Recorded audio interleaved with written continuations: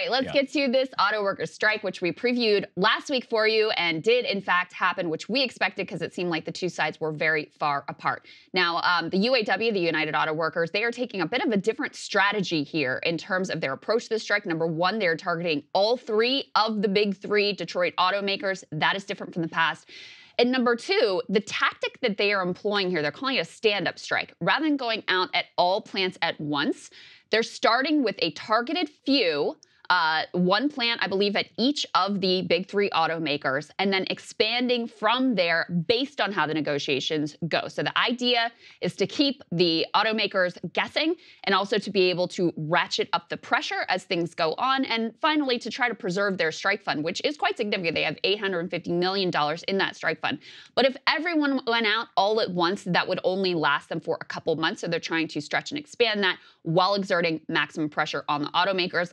Let's listen to their new national president, Shawn Fain, announcing the strike and the strike locations. Tonight, we call on 3 units to stand up and go on strike at midnight if we do not reach a tentative agreement in the next 2 hours. We're calling on GM, Wentzville Assembly, Local 2250 in Region 4 to stand up and strike. We're calling on Stellantis, Toledo Assembly Complex, Local 12 in Region 2B to stand up and strike. And we're calling on Ford, Michigan Assembly Plant, Final Assembly and Paint only, Local 900 in Region 1A to stand up and strike. These 3 units are being called to stand up and walk out on strike at midnight tonight. The locals that are not yet called to join the stand-up strike will continue working under an expired agreement. No contract extensions. Though the contract is expired, most of your contract is still in effect. Management cannot change terms and conditions of work in your workplace.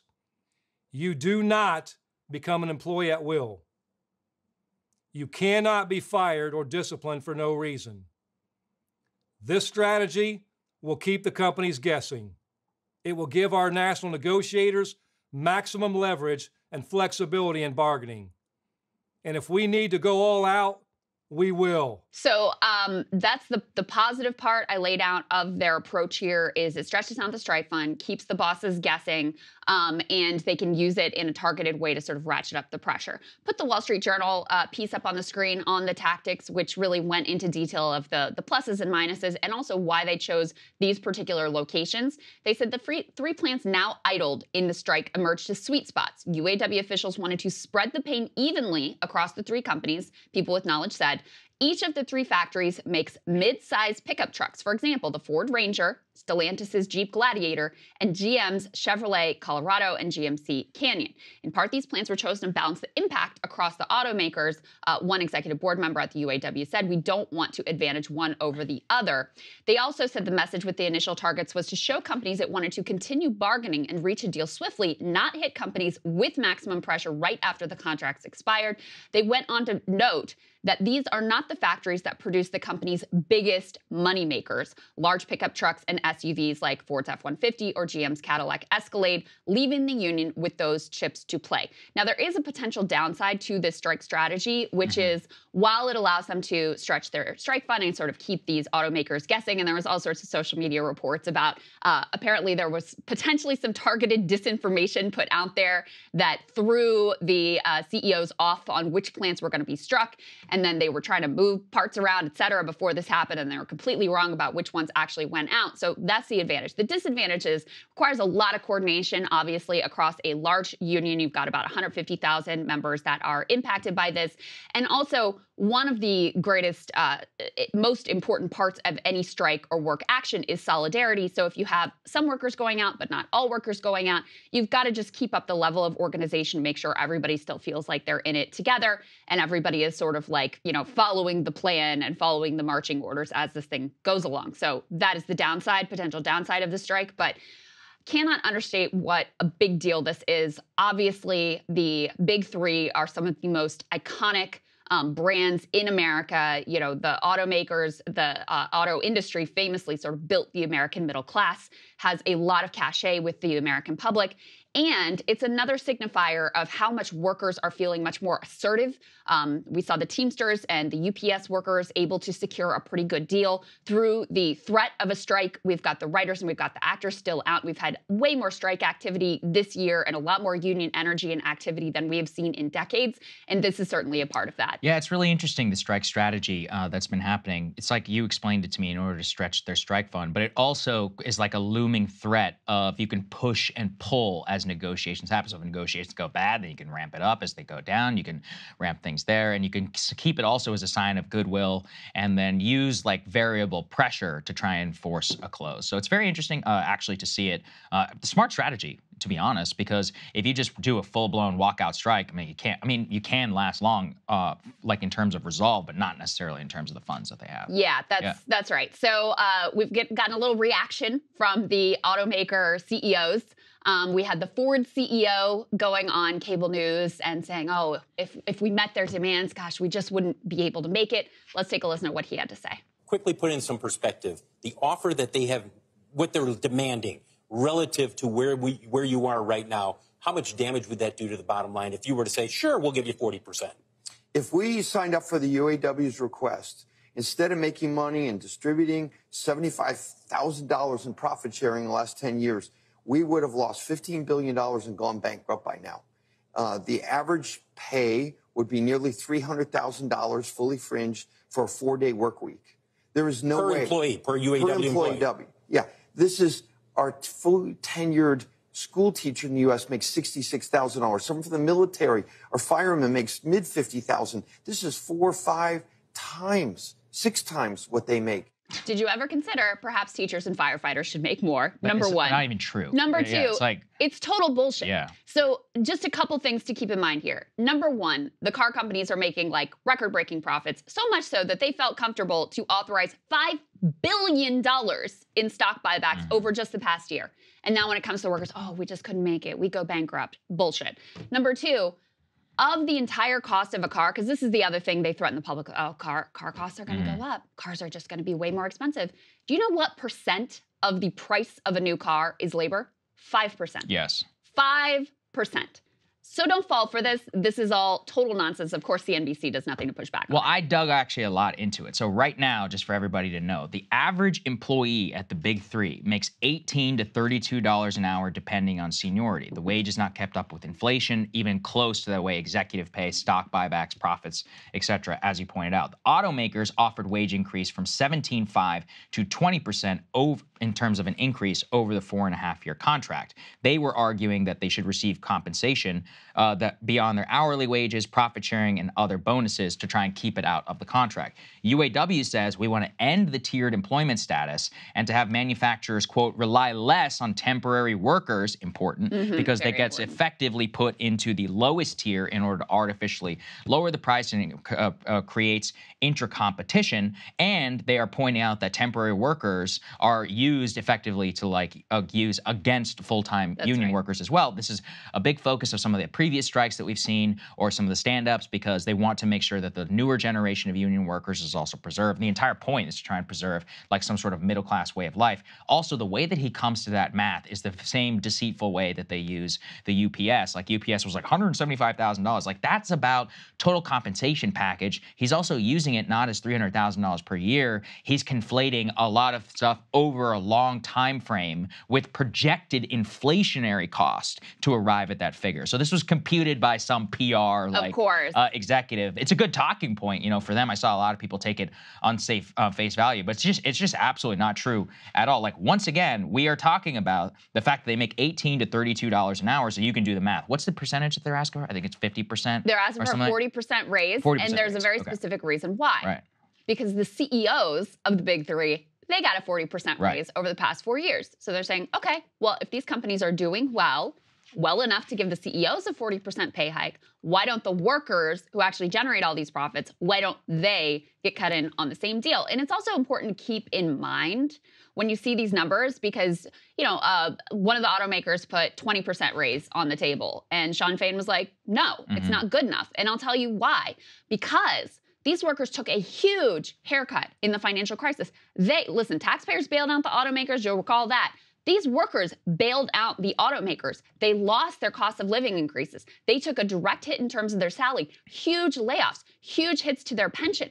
So just for them to get back to even close to where they were would require more than a 20% increase. So that's why when they look at these numbers, they're like, no, it is not good enough.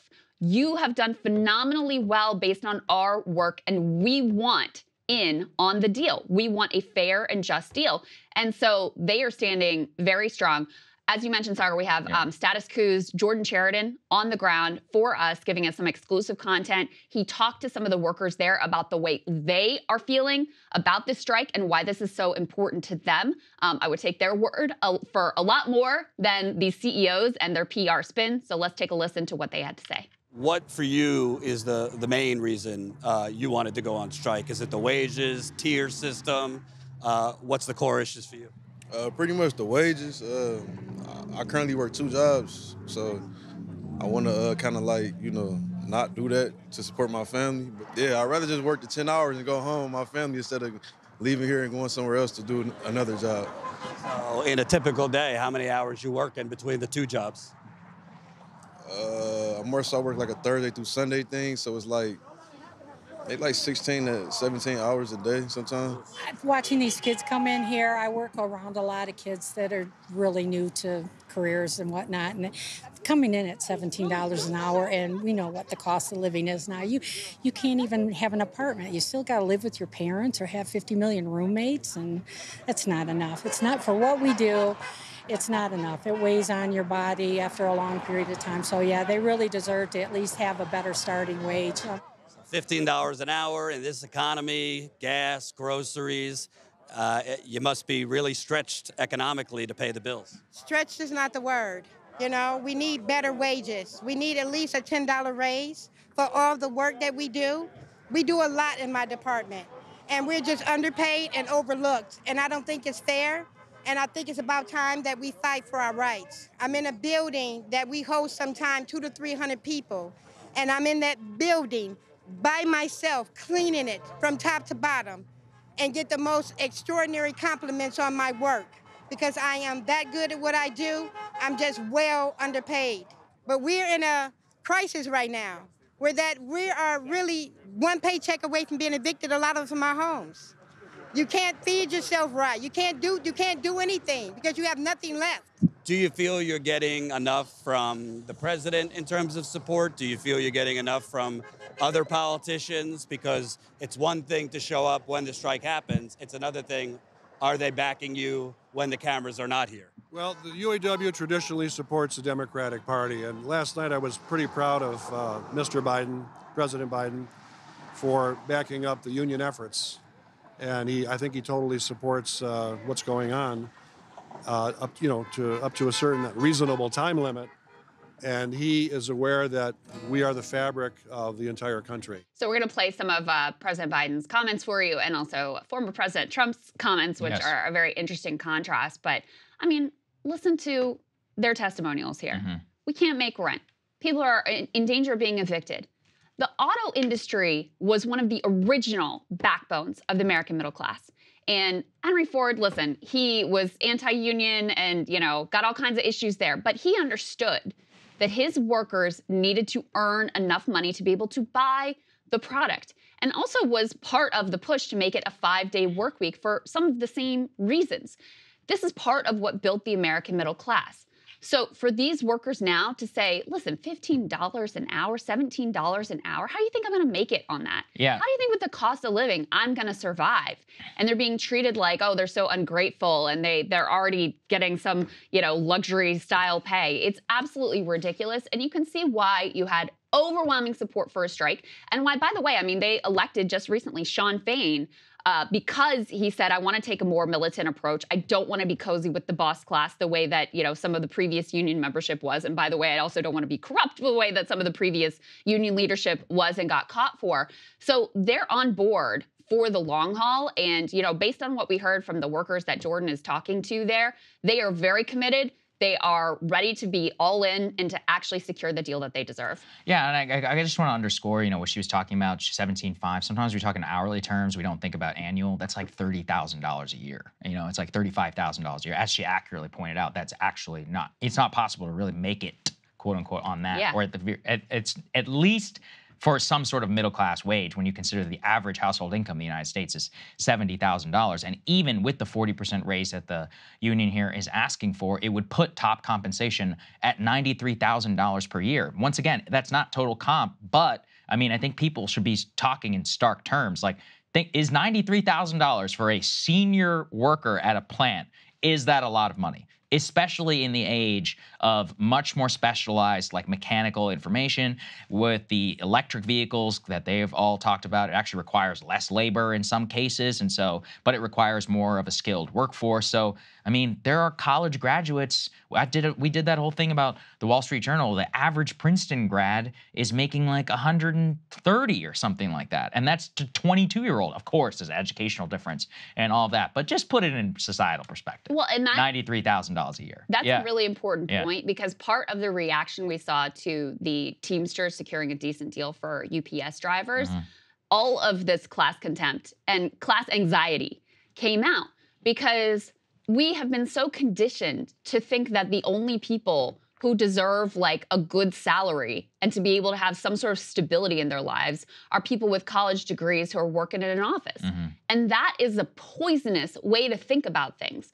These people work so hard. That gentleman who said he's having to work, $17 he works for the auto industry, supposedly the backbone of the American middle class, and he has to work 2 jobs just to make it, working 16, 17 hours a day. That's unconscionable. That's a failure, and everyone should be invested in this fight. And by the way, I'm going to talk a little bit in my monologue about some other strike action that's going on, Drew Barrymore, the writer's strike, whatever. There's a lot going on there. But I looked at some of the numbers.